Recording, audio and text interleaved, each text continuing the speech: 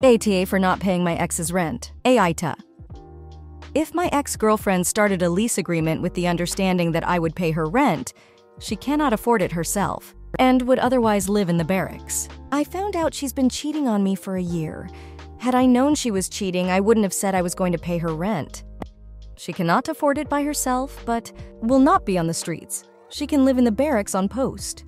My name is not on the lease or anything. I can afford to continue to pay it, and she's facing eviction.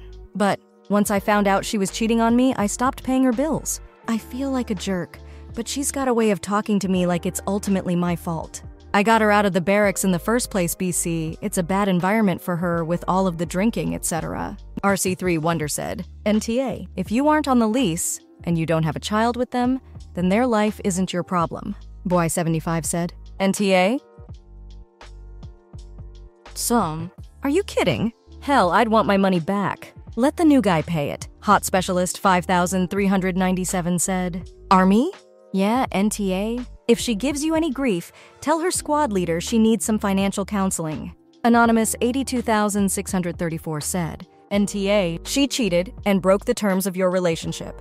Alfred Register 7379 said. NTA, she did this to herself and she can move back into the barracks. I hope you literally told her you won't support her, since she cheated and wanted someone else. So she won't assume anymore.